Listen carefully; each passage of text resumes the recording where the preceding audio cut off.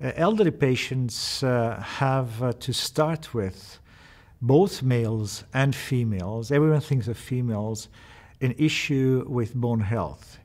Osteopenia and osteoporosis are prevalent.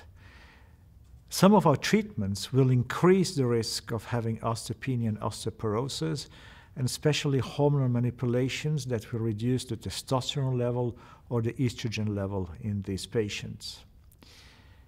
This may be one of the reasons why in some hormonally related tumors like prostate cancer and breast cancer, there are bone metastases.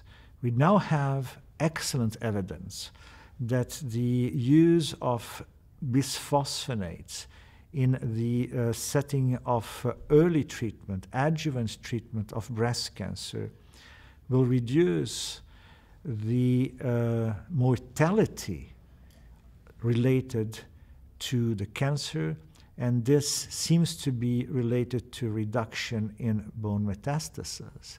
So these are very exciting data and have been the object of a meta-analysis published by the EBCTCG under the guidance of Rob Coleman.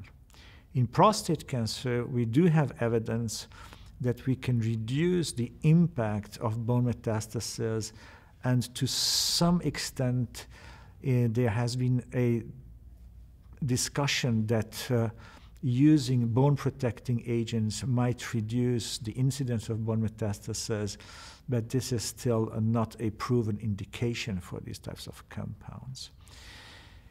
Once the patient with any type of cancer has bone metastases, we have excellent data to show that both denosumab and bisphosphonates have to be applied because they will reduce the risk of subsequent incidents of bone-related events, as we say. Simply said, need for treatment because of the bone metastasis, giving to the patient signs and symptoms, or the fact that unfortunately they might develop a fracture if we do not use these agents. There are a lot of data today to say that we do not need to be as intensive in the treatment of the metastatic setting with monthly use of bisphosphonates, but most experts say that the first few months you should use monthly bisphosphonate when we are speaking of intravenous bisphosphonates, which are the best studied in that setting, and then we can go to an every 3-month treatment, which is not yet proven with denosumab. So the whole setting has been discussed by SIOG, the International Society of Geriatric Oncology. There is a guideline that has been published with the first author, Jean-Jacques Baudy, a couple of years ago, which is still actual today, and will be, however, revised as an ESMO guideline in the next few months. So I'll be more than happy to come back to ecancer sometime next year with the new ESMO bone metabolism-related guidelines.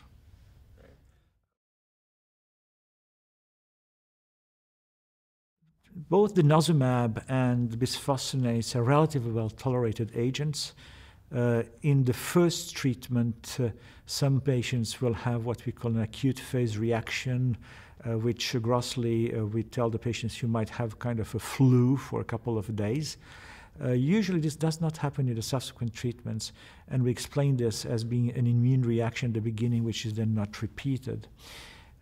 The annoying part of the monthly treatment in the metastatic setting, as I said, for bisphosphonates is now a situation solved by the fact that we have good evidence that every 3 months, after a few months of stabilization of the situation, is good enough.